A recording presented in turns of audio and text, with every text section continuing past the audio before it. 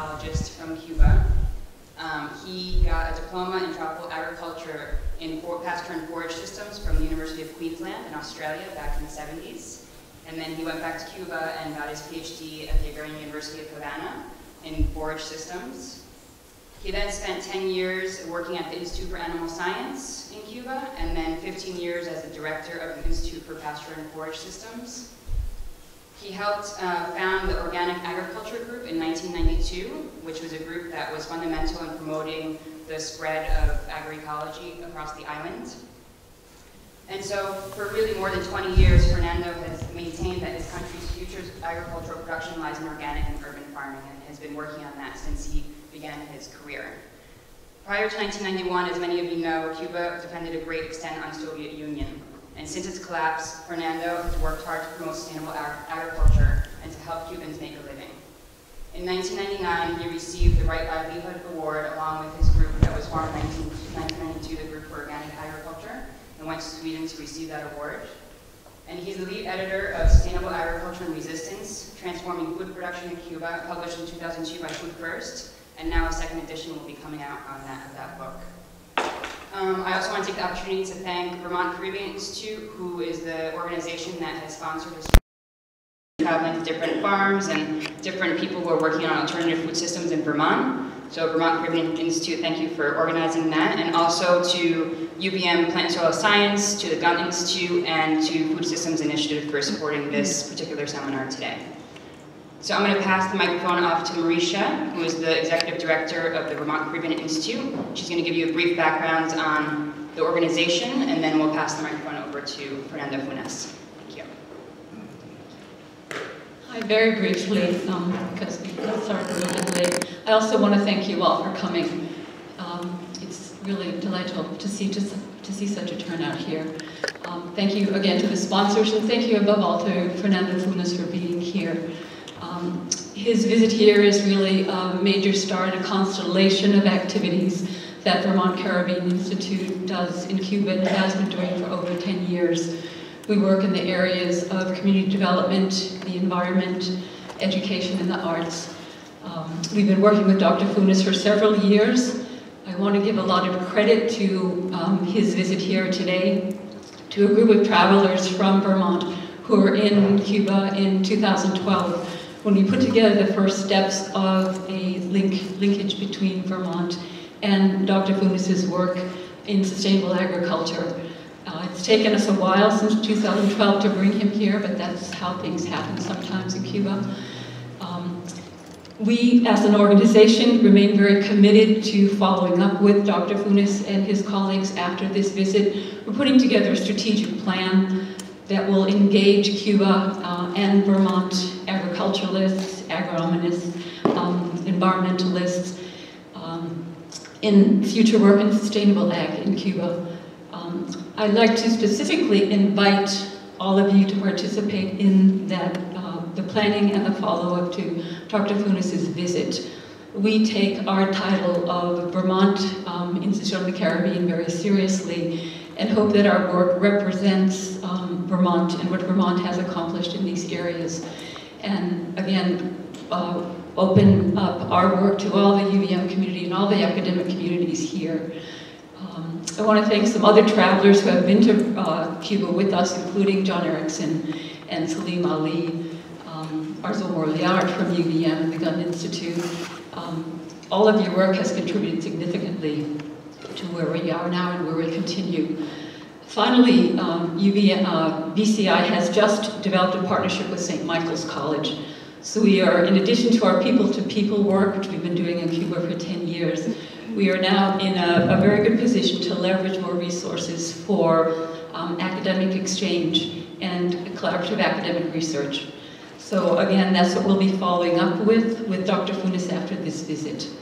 And finally, I think I would be remiss if I didn't just mention that we have a staff person in Cuba, Thelma Esnard, which many of you know. She's been working with us for a number of years. She's a dynamite little lady who, when Vermonters travel to Cuba, she takes them around in her, perhaps a 40-year-old Russian Lada car. And I would be willing to say, in terms of Vermont's impact, this is a good example. I I think that Delma has the only car in all of Havana, perhaps all of Cuba, that has a bumper sticker on it that says, "Eat more kale."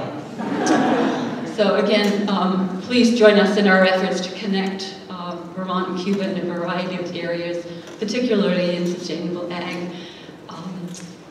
It's a tremendous honor to me personally, and on behalf of all of our work in Cuba, to introduce again Dr. Fernando.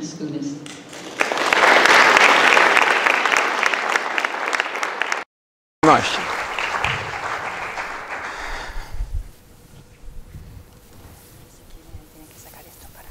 Sí.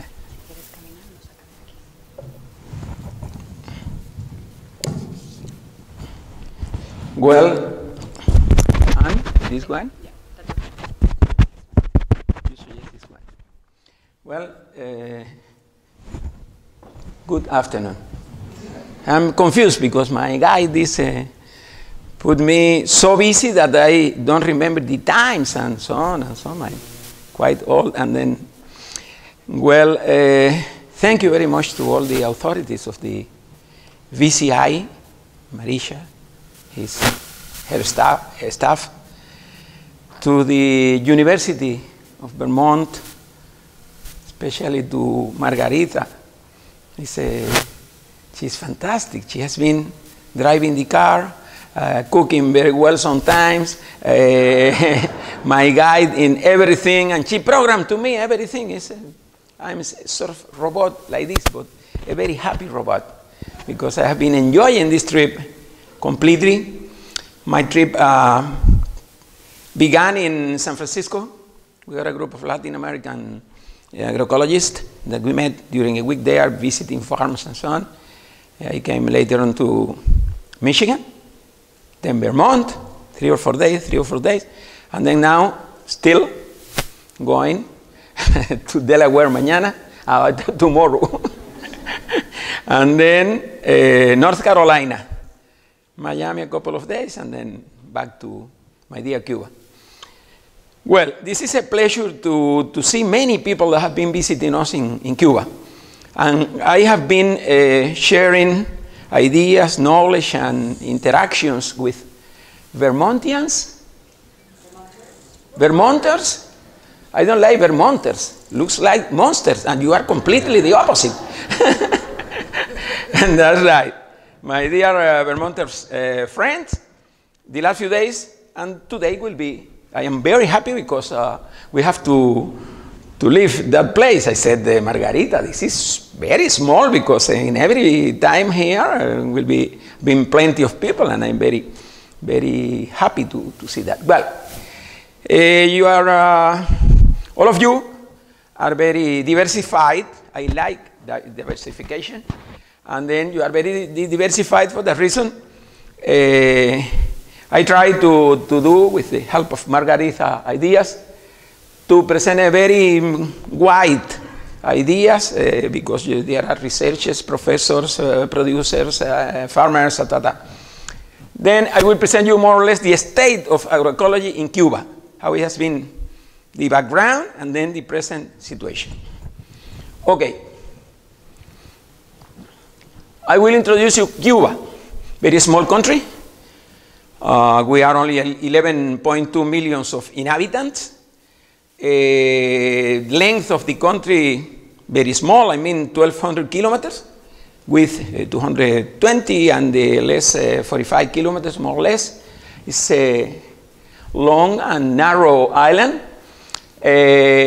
We are now close to 25% of people in the countryside.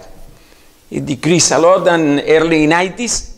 We got only 14. But at the beginning of 1959, at the beginning of the Cuban Revolution, there were, and we were, because I was alive already, 56% of the people. The people have been going from the countryside to the cities in order to study, to become physicians, agronomists, lawyers, and ta-ta-ta.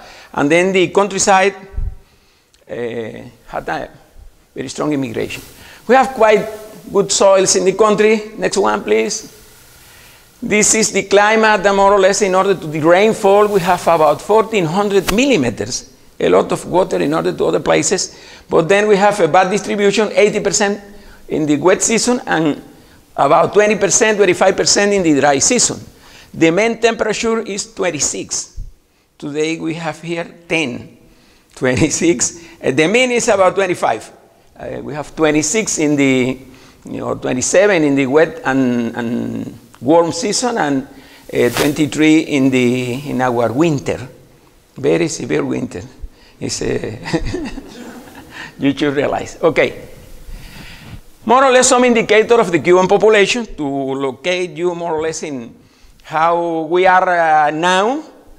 Cuba was a poor country with many problems, poverty, of health problems, a lot of infant mortality, so on. And it has been advances in the last 50 years since the triumph of the revolution. We are now more or less the double of the population that was 6 million people at that time. But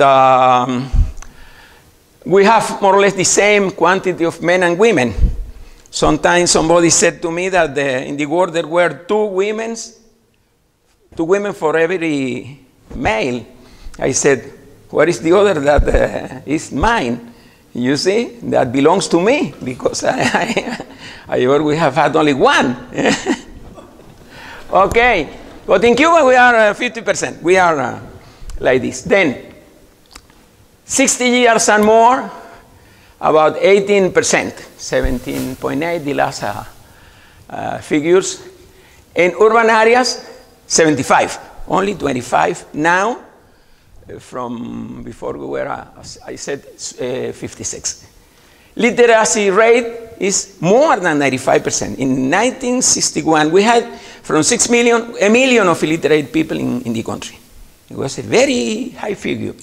And then in 1961, 2 years after the revolution, the youngers, even from primary school, some, but mainly secondary school, high schools, went to the mountains and the countryside to teach the people to literate. I mean, to teach the people to read and to write. My wife, unfortunately, she died 7 years ago, Marta Monzote, Dr. Marta Monzote. She was a bright agroecologist. I said her to be the queen of agroecology in Cuba. Martha, when the literacy campaign, was only 13 years old, and living always with their parents in the capital city and so on. And when this called, she said, I want to go. The parents didn't want. Finally, her combines her mother. Martha combines her mother. And then the father was not too happy. He said, well, provided I can go sometime there to the place, and about 2 or 3 hours, he could see her like this. She was always very proud to this campaign, because they teach people a lot of poverty and that were not able to sign. And then they did a very nice campaign. And now we have maintained that standard and helping many other countries to do like this. University graduates, more than 500,000. Inhabitants per medical doctor, 183. It's very, very, very high figure. When the triumph of the revolution, there were only 6,000 physicians in Cuba for the whole country. Very, very low rate. But then 50% of those came out of the country. They gone out, they had good positions and so on, and most of them came to the States and so on, and there were only 3,000 physicians. But then has been a very fast growing in the teaching of medicine. We have 1,000 of students from abroad, from poor countries of mainly Latin America, but also Africa, and some Americans, the Afro-North Americans, are studying in Cuba in our International School of Medicine. The infant mortality, 4.2 per 1,000 children birth alive. This is a very high figure also, only compared to Sweden and to New Zealand. Higher than yours. You can check the standards and the statistics. And living expectancy, 78 years old. This is a good figure, but I don't like so much, because I am reaching that age in some years. And what happened to me? I can then dance in rumba or something like this, And well, let's go to the technical side. Cuban agricultural history. You know, we were discovered October 1942. I was not alive yet. I mean, 1492. I wasn't alive yet. And then came the Spaniards, colonized Cuba. Cuba was one of the first lands discovered after the 12th of October. And then 27th was discovered Cuba. Then, well, not discovered. We said that discoverers of Cuba were the aboriginal people that came before from South America. They were living there. They were destroyed completely.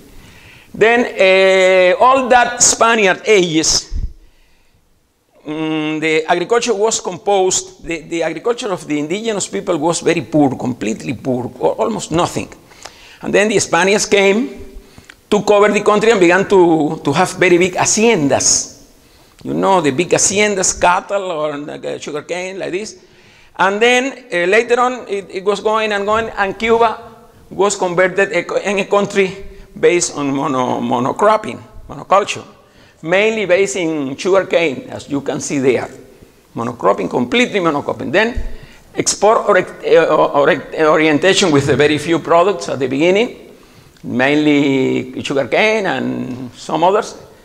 Natural resources overexploited. Then came the triumph of the revolution after 1959. But then, suddenly after 62, Cuba had the embargo of the states of your country. I think that, I hope that some of you, maybe one of the youngest, will be president of the states anytime, and broke the blockade with my grandchildren, I don't know. Then, well, the idea is that since that, Cuba became isolated. Cuba lost more than 85% of the trade with the blockade, the embargo, you call embargo. Lost more than 85% of the trade, and it was terrible for Cuba. We had a very bad situation. We were 90 miles there in a ferry, 2 ferries every day from Havana to Florida, to Key West, and we lost suddenly that. We began to stand up, and then we were completely without relation with, because the United States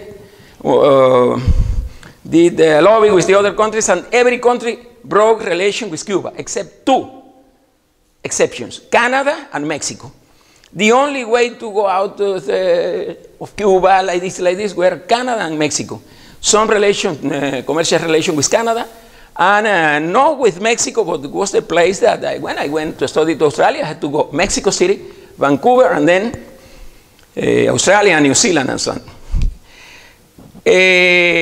Then the countries that we had the relation were Japan or Singapore, very thousands and thousands of kilometers away. Then the socialist countries said, well, we can maintain relation that, and we began the relation with the socialist bloc, Bulgaria, Hungary, and mainly with the Soviet Union. We had a very fair trade that way, but it was fair trade, but was more or less a type of subsidy to our crops, to our economy, because we received very few price the items or the inputs, and then we continues the trend that came since the final, at the end of the Second World War, to use in agriculture the known as green revolution technologies, based on very high inputs, machinery, heavy irrigation, and so on. And we embraced that one, but then when the Soviet people and the socialist countries came, they were in the same trend, because everybody was thinking that it was going to solve the situation of poverty, hunger, and so on in this whole world. And we follow that way. And Cuba, a very poor and little country and so on, we embraced the idea. ¿Me están entendiendo o no? ¿Usted cree que me están entendiendo my English? Is good my English, or is it not good enough or not? Pues si no me entienden, no sé lo que. Well, And then we base our systems in very high external input. Agricultural subsidies. Conventional agriculture completely. And then it has consequences, soil degradation, extensive soil degradation, losses of biodiversity, extensive deforestation, low food self-sufficiency, low energy efficiency in all our systems, and high external dependence. That way, Cuba was like this, 60s, 80s, 60s, 70s, and 80s. In late 1989 and the beginning of 90s became again a sudden crisis. Suddenly, unexpected, like this, because was the collapse of the socialist bloc, was the disintegration of Soviet Union. Again, Cuba with more than 85% of the trade, and we were almost destroyed, you see. Many people began to cry, and many people began to come to the States and to anywhere, escaping from Cuba because they couldn't resist that. There were many people also dreaming, the leaders, some of the leaders of the Ministry of Agriculture and so on, Ministry of Agriculture, they were dreaming to see the big vessels coming to Cuba, plenty of inputs and like this. And we were the other group was people from Miami, the Cubans from Miami, another dreamers, Cuban dreamers. They said, no, we are going back to Cuba. And they were dancing, vámonos pa' Cuba, like this, go to Cuba, dancing rumba. But there were another group of people, the crazy people, like me, that we said, no, we're not going to cry and to go down. We're going to resist. We are going to do something to stand up and to start a new way of producing. We were reading already something about organic farming, not agroecology at that, but ecological affairs, Rachel Silent Spring book, Rachel Carson, and like this. And then we began to work very hard. We had a very nice and very, a lot of solidarity from many people from abroad.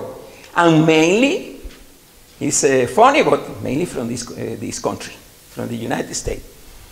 People from Food Fairs, Dr. Peter Rosset, and then Miguel Altieri from Berkeley, that is Chilean one, and many other, Lorian Troop, and then Monica Moore, and many people went to Cuba to help us, to shake hands with us. And we began to do almost all their suggestions. Well, we analyzed which were the possible to apply there, and we began to do those things very fast. We didn't have much time. Because, for example, I lost 25 pounds. It was like this. You see how handsome I am now. I was like this. Then we began to work. I was lucky to be one of the first people involved in that, because before that time, before the crisis, me and my wife and some other people, we were thinking that it was impossible to support, to withstand that sort of agriculture in Cuba, because everything was coming from abroad and like this. And then we began to do things. Pastures and forage, we began to use grass legume source and to use legumes for cattle and like this and like this. Then everybody in different institutions isolated, began to do things, and then we were prepared for that change. And we began to apply those things. Then it led this collapse and this situation that it was funny, because we call special period. I am also asking me, why special? It was nothing special. Special is a very good thing, isn't it? And it was nothing was good there. Led to unprecedented change in intensity in agriculture, with low external inputs, much more use of our available local resources, and intensive knowledge systems. You can see there, irrigation. Excuse me, this is in Spanish. You can see Cuba, blue one, Latin American and Caribbean countries. You speak Spanish because you understand very well that, isn't it? And United States, the purple one. Then you can see in the level of application of fertilizer per in kilos per hectare, we were double than the States, and we 3 times in comparison to Latin American and Caribbean countries. Tractors per hectare and machinery in general, we doubled. Latin American and the States were a bit more than us, but you see a little country, a poor country compared to the State, it's astonishing. Then, in the case of irrigation, you can see we had the first place. We had a very unsustainable system. We were applying a very unsustainable simple in our country. This is an example. Our cattle, our swine, our poultry came completely from Canada. We imported very valuable and very worthy bulls, a lot of semen of the best bulls of Canada, and all the poultry and swine breeds to Cuba, imported, in order to transform the nature, because the cattle in Cuba is based in double-purpose cattle, came to India. Where is la India? ¿Dónde está que andaba por ahí? My friend. And then we began to do a back crossing system, and we had very high result and very good results. Good, like this.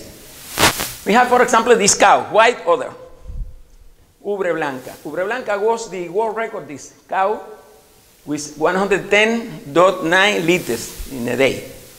Many days of 107, 109, and the whole lactation 27,600 and so on in the whole lactation. World record is in butter fat, in percentage of fat in the milk.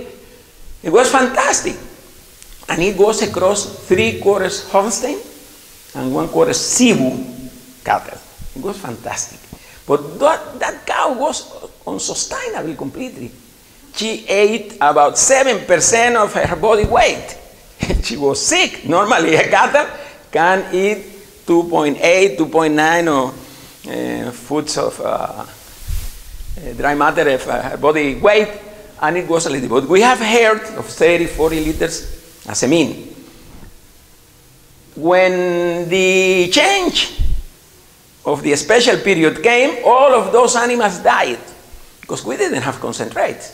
We have a bunch, a handful of concentrate, and we had to give to the poultry because the hens save us with the eggs, and we have to devote the few grains we had, we could afford to the hens. Cows died massively, 100,000 of that's very rich in foreign blood animals died. And then were subsisting the more the crosses and something like this.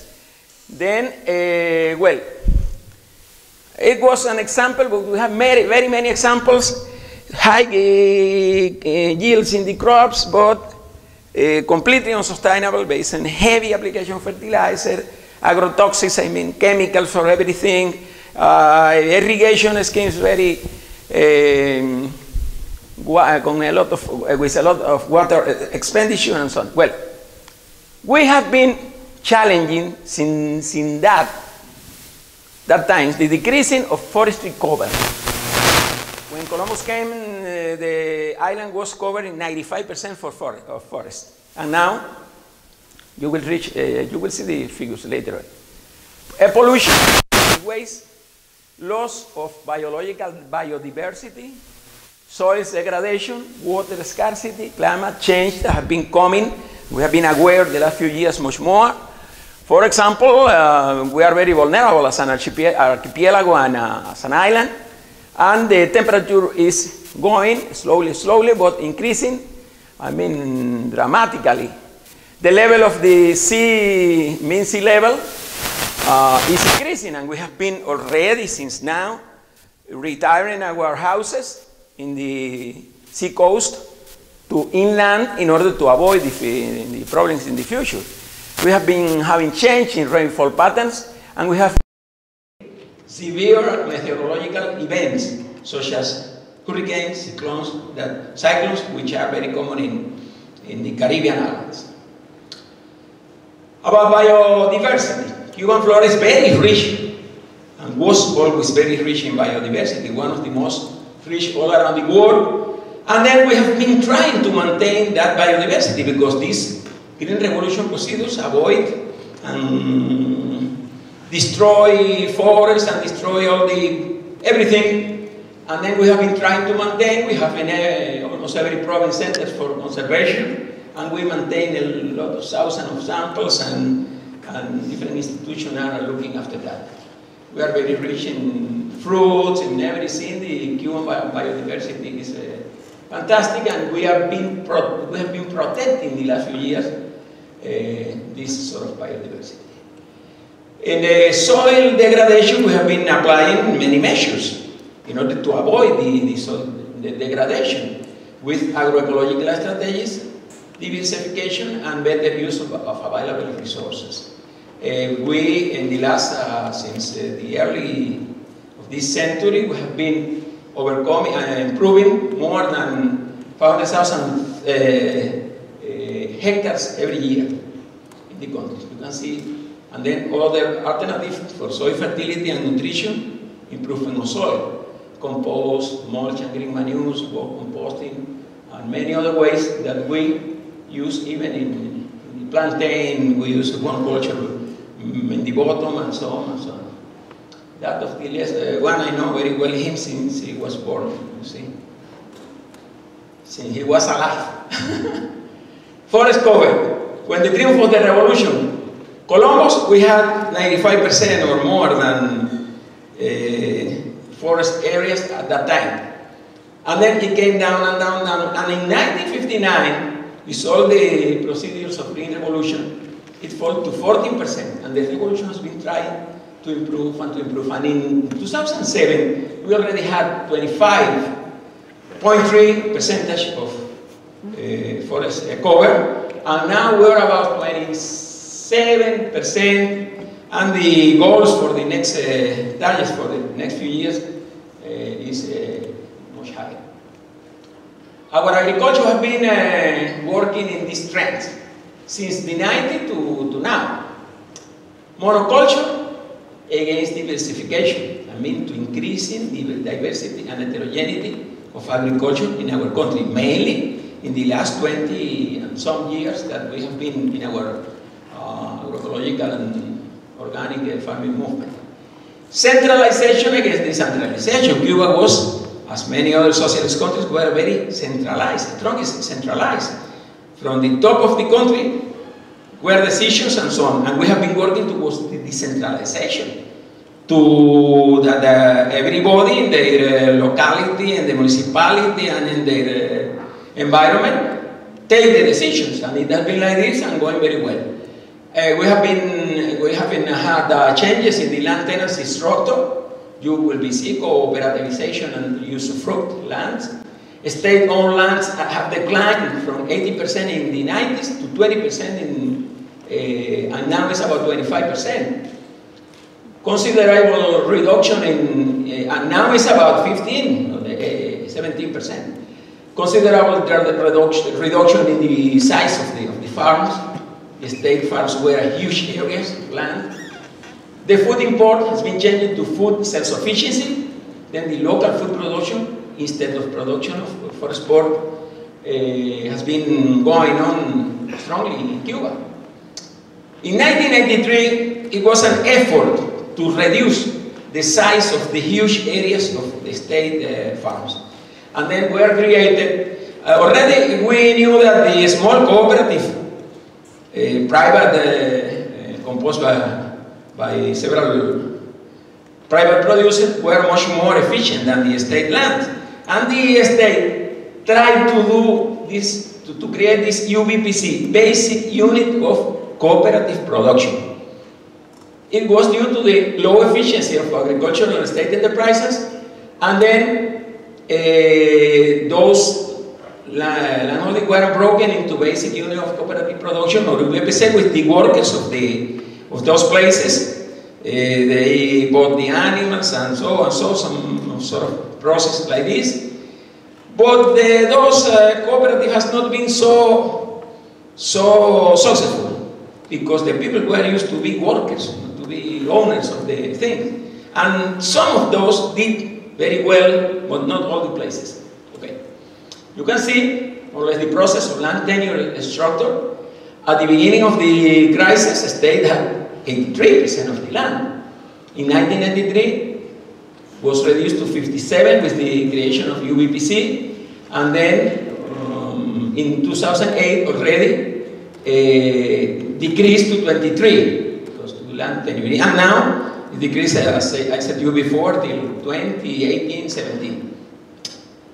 The new cooperative came already in 93, 26, and they grew to 40% until 2008. And then the private and usufruct units, which are cooperative of agricultural production and cooperative of credit and services, and individual farmers that were very few at the beginning of the crisis of the 90s, grew to 17 and now are 37% of the people. And with new lands, new laws of land tenure and so on, are growing very fast. At that time, in the early 90s, we decided to organize a group called ACAO, the promoter group of Cuban Association of Organic Farming. At that time, agroecology was not so well known, and we decided to put Organic Farming Association. In fact, this group was never officialized for the state. The state allowed us to work and so on, but they were a bit, ¿cómo se dice? Temeroso. Afraid. Were you there? Well, then they were a bit afraid of these people trying to change all the structure that they were having. We were a group of professional technicians and farmers, producers, interested in the redesign of Cuban agriculture based on organic and agroecological principles. Then the general trend was, after 60 years of green revolution, since the 40s, 30 years of very intensive green revolution in Cuba, after the Cuban Revolution, we began to change gradually, and we began to develop an organic agriculture and agroecology since the 90s. That intensive industrial paradigm, which caused productive and environmental problems, was transformed to a sustainable, low-input agriculture, not based in machinery, fertilizers, and so on. So that is much more independent, using ecological and organic production techniques. We have had quite successful programs. We could quote as one of the first one, urban agriculture. We didn't have any urban agriculture in Cuba, and we developed a very strong system of urban agriculture. Farmer to farmer or peasant to peasant lending program. Popularization of low input rice production. Rice was completely based in high input and still have a place, the high inputs in the rice production in Cuba. Medicinal plants, because we didn't have any aspirin to use, and then we had to go to the background of the peasants and the even indigenous people. The diversification and integration of cattle, agriculture, and trees. Permaculture came some Australian, and we began to apply at the lowest scale with permaculture. And the program on agricultural local innovation that we call PIAL, and integral forestry farms. All of those things we have been developing in the last few years. You can see some scenarios of agriculture, many windmills, and every type of low-cost energy we have been applying. For example, we have been using polycropping instead of monocropping. It's different species, I mean, lower, middle size, higher, and so on. We will talk about urban agriculture. This is a very nice scenario. At the beginning, the people were afraid. The historian of the city of Havana said, no, that agriculture there is not possible. But we discussed And we began to do that. And she said, oh, in fact, are very nice gardens. It has been flourishing Havana environment. And then you can see all of those places in all sizes in Havana. Those are we call organoponicos. And the left one is not in Havana, it's in the central province of Santa Clara. You can see the statistics only 2006. From almost zero that we began in 1992, already we had some figure in 1994, and it began to grow and to grow. And every people began to be interested, instead to be consumers, to be producers. We had the idea always, very reinforced in our minds, to be consumers, to go to the market like this, but then we didn't have another choice. And we began to learn to be producers at a higher or a smaller scale, in the backyard, or patio as we call it, in the balcony, in a piece of land that the state gave to the people that wanted to do that. Some retired people when it began to work there, but some people that were a doctor in medicine or lawyer, they came to his home and began in the other hour, after hours, to have their gardens. And then it began to change, and the people was able to observe and to feel that they were able to produce food for them, for their families, their relatives, and then also, in many cases, in the bigger spaces, to produce for the neighborhood, to sell. You see that it has been tremendous growth. It was, at that time, about 4 million tons of mainly horticultural crops. Now it has been impossible to maintain the measures every year, because we were measuring even the balconies of the people, but it was tremendous. And then we have maintained, not the whole one, but the organoponicos, intensive gardens, and some protected gardens and so on. But more or less it has been maintained more than 4 million tons of production. You can see almost 50,000 hectares, and a yield about 8 kilos per square meter per year. For example, home gardens, small home gardens in the backyard. Let's go. Intensive garden, bigger areas, but on the soil. We saw those one on the soil, and we apply substrate of organic matter like this and like this. Okay, and then we have the bigger ones are the organoponicos, which are with raising beds, and then also applying all type of composting, work composting, and I mean improving the soil, and using, you can see, polycropping, leros and leeks se llama eso. Dale. Cebollín. Ok, vamos, dale, olvídate el cebollín y cámbiame ahí. You can see this protected, because you see during the warm season, it's very, very hard to maintain the crops, and then we have been reducing about 30% of the shade, of the sunlight, and we are able to have lettuces or tomatoes or cabbage in, you know what is Okay, you are smart. Okay, another big goal that we had, CRES, Centers of Reproduction of Entomophagous and Entomopathogens. We didn't have another option, and we were against the chemicals. And then, for that reason, it was not allowed to have urban agriculture. But then we changed at that time, and we began to create in the country, and the state was helping all of that. Sometimes suspicious or something like this, but they were doing, and they were going. The creation and dissemination of more than 250 artisanal centers for the reproduction of entomophags and entomopathogens. It allowed the ecolization of Cuban agriculture, I mean, against the well-known chemicals in agriculture, as a base for the biological control of pests and diseases. In order to the nutrition of the soils, and in order to the soils improvement and so on, we began to do everything, compost, worm culture. We managed very well the worm composting with the Red Californian worm. Many different types of biogas, fixed cupules and like this. But then, Another organic manures, some residues of the agricultural industry we transform and see, and green manures and many other things. And we have plenty of time.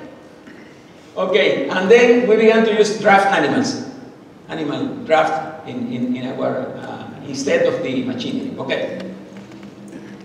This program of local innovation fair we have been doing in small farmers everywhere, and it has been the base for the PIAL project, that is the local innovation and so on, in the whole country. It has been very successful.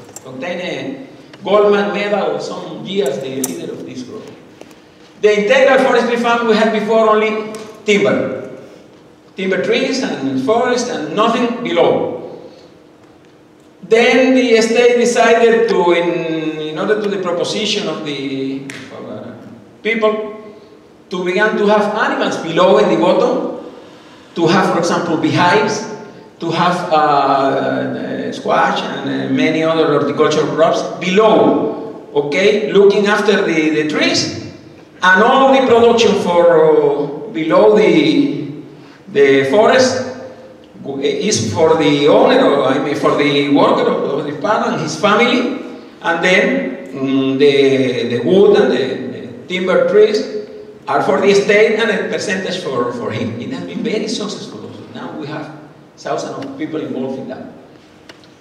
We, in the cattle production and in the sheep production, goats and so on, we have been using silvopasture systems, using trees, and it generates benefits for the animal production. For example, this plant leucaena is a shrub that has more than 25% of protein. Fantastic. Much better than a concentrate. We have been using many other plants. Mulberry. Mulberry is used for silkworm.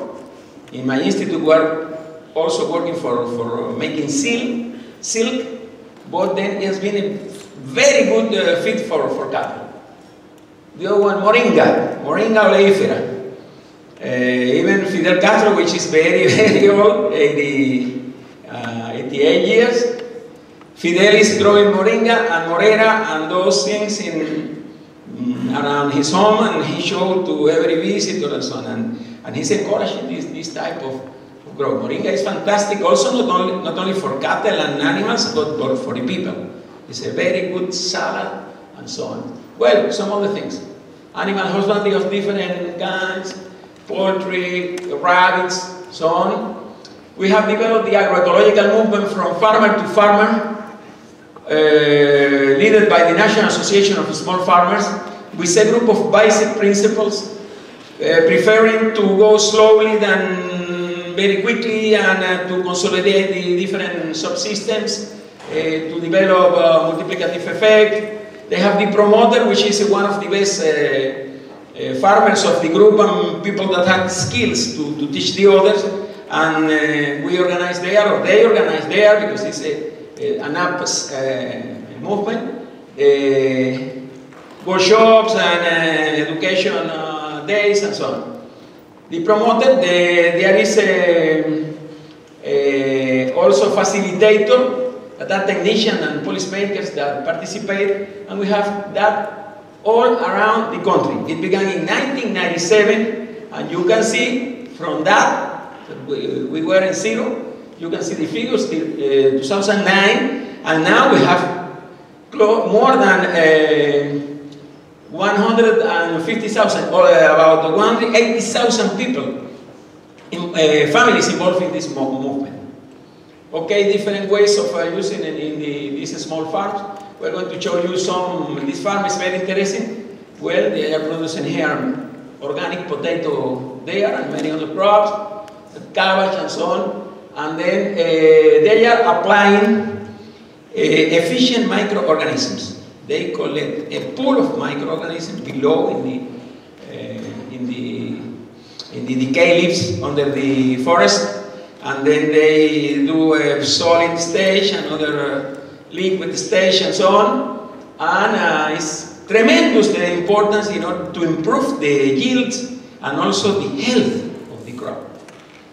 Fantastic.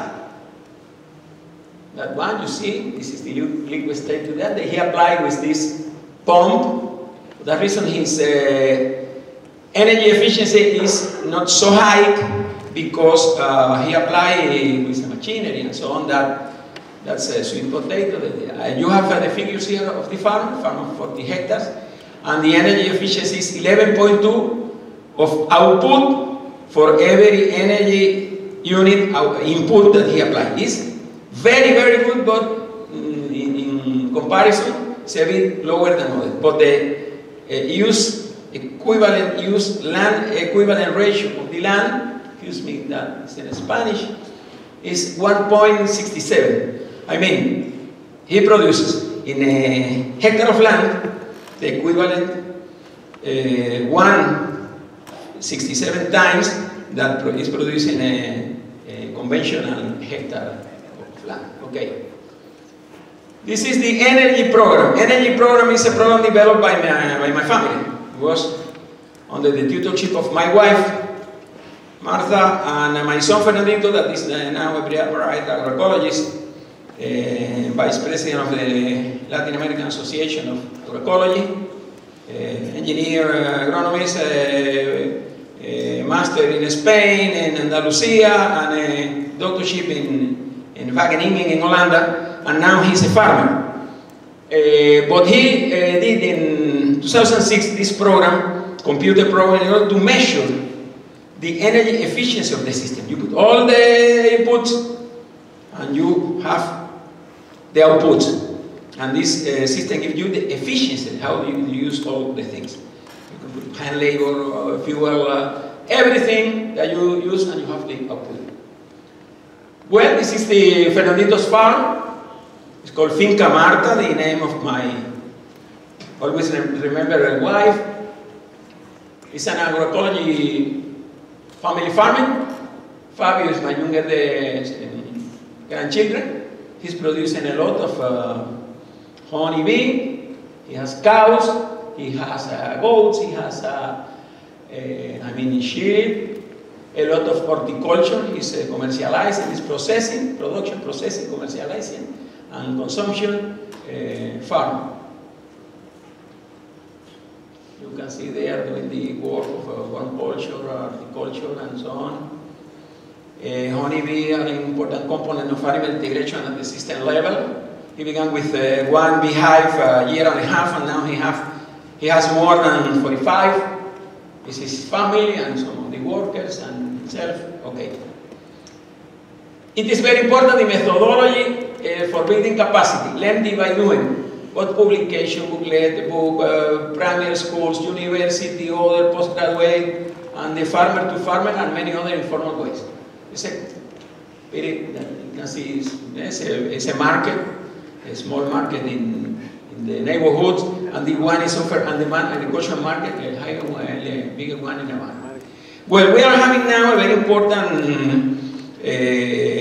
law that developed the government in 2008, the law 259. The state, after many years of proposition from many of us, began to give to the people, to every people that apply, lands in usufruct.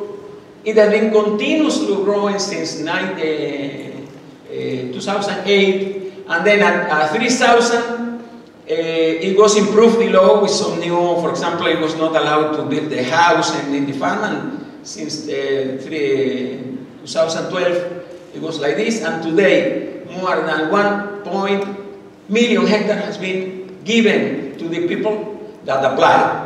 I mean, some have been discarded for some reason, but most of the lands are given to the people in usufruct. I mean, land belongs to the state, but all the production and the house and the animals and all the production belongs to the farmer. If it is a cooperative, they have to pay some tax, but the others don't pay any tax. The UPPC, okay, local development, is covering the whole country, taking the decision from grassroots to the top. There are more than 100,000 university graduates and technicians in agriculture in the country. This is a fortress.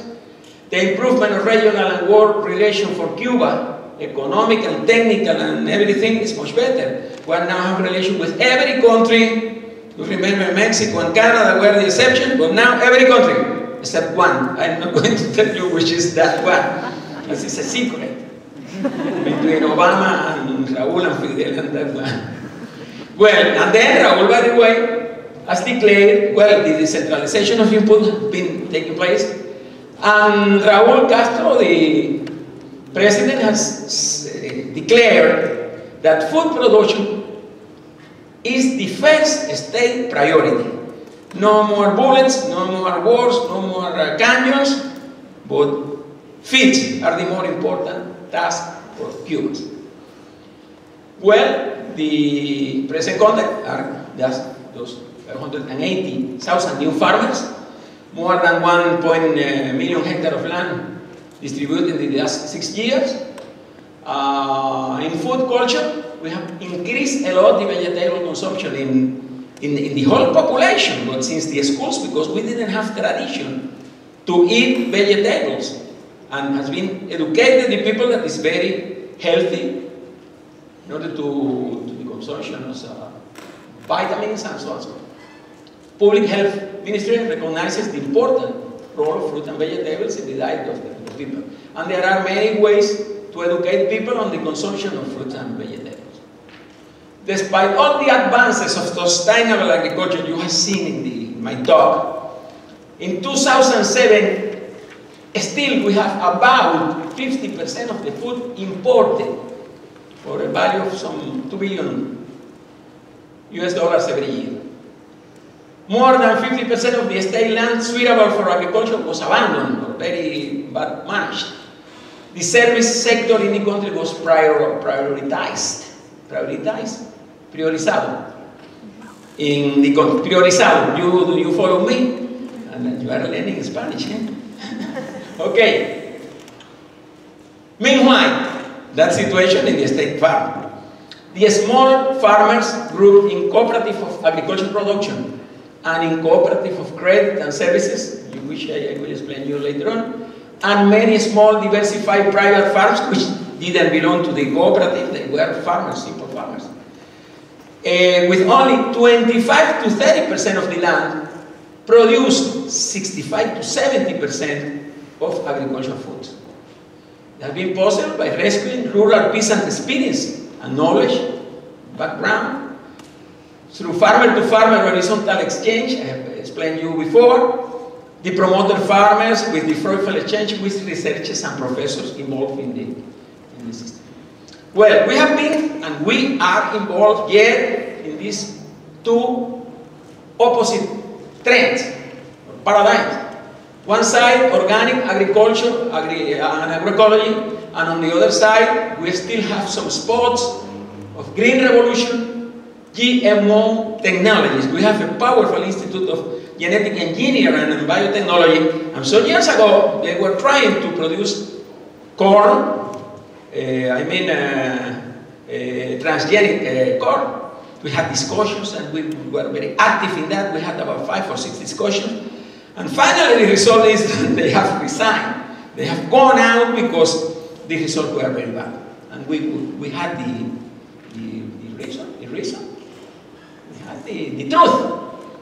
And it's been demonstrated. Okay, Margarita, you are very, very slow today. The threats and challenges for the Cuban agroecological movement will predominantly set towards industrial intensification, the release of transgenic crops, are threats and challenges. Cyclical return to support conventional agriculture when financial resource availability does allow, which strongly undermines the advances achieved in the application of an agroecological approach. Considerable difficulties in agricultural product processing and commercialization at small and middle scales, technologically, financially, and organizationally. The main challenge to follow the struggle for understanding and advances in the application of agroecology, to increase and establish a strong support and credit for the new farmers, returnable funds.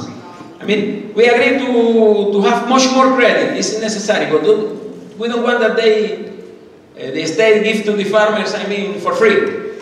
After some time, they have to put back.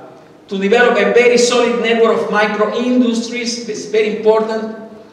To follow given main emphasis to environmental issues in climate change.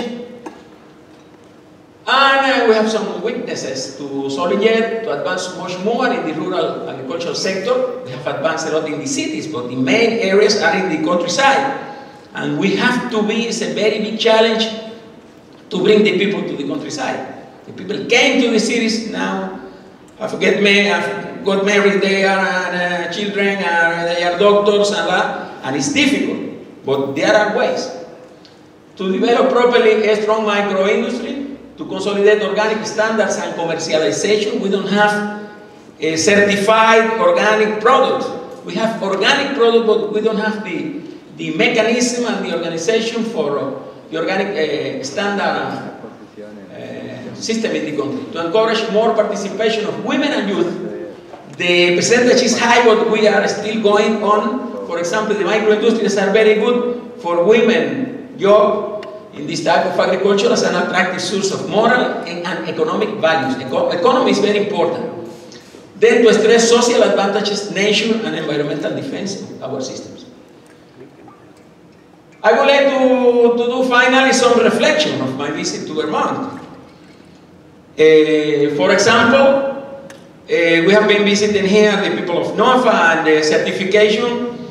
We have a project now and we would like to go ahead because it's a source of income for the farmers, maybe abroad or also into the country, selling to the hotels, to the tourism, to the foreign people living there, because really for the Cubans we don't want to raise too much the prices. We are trying, and my son, by the way, is trying to intensify the CSA system. You have food hubs. We are very poor in that situation. We have seen tremendous things here in the city and in Vermont. Congratulations. Food cooperatives, people-to-people knowledge exchange. I invite you to go to Cuba. I've been here, very happy, and we have to strengthen these relations. Because every time we meet Americans, we are very good friends. After sometimes I analyze if, because you see, sometimes I say to people, I don't want to have any more friends. Because I have thousands of friends. Why more friends? Normally my friend, Margarita is my friend. She doesn't solve me many things. And then I prefer to have enemies instead of that type of friends. But after I meet the people and see the people, and well, you will be my last friend, and I have millions now of friends. Well, but it's important to strengthen relations and to understand each other much better. This problem of embargo, this situation, well, we are very strongly interested in having relations with the states. But not on the rules completely. We have to put our rules. The state have to put their rules, and okay? Because we are friends of everybody, French people, Germans, Italians, why not to our neighbor here, okay? And also, another thing, another reflection from this visit is the friendship I have found. Sincerely, not only here. I came some years ago, about 30 years ago to the state. I began now in California, Michigan, and then Vermont. The friendship has been this level. More, I can't reach that. But many friendship, many comprehension, very, very nice people, mainly the women. But also some of the, okay, then we have to strengthen that. We have to take advantage of a visit like this. Your visit, you see the friend of Maricha that talked before, Margarita, and the people of this university, I mean BCI, Vermont Caribbean Institute of the university, and some of the people in the state. But here in Vermont, they have been doing travels to Cuba. Sometimes you have to go to Cuba. You are not allowed for your government to go as a tourist, normal tourist, and you have. Sometimes the people go through Canada like this, but then when they come back with a cigar in the hands, they are fine or they are received like this. And then we would like to be completely free to come and to go and to come. Like this. I think this visit from me to here is a little grain of sand in order to encourage this future of friendship and solidarity that you could also give us, and we give you our modest contribution and our experience. Thank you very much to everybody, to the authorities, mainly for you today, because you have been in a very, very nice group. Enjoyable day today. Thank you very much.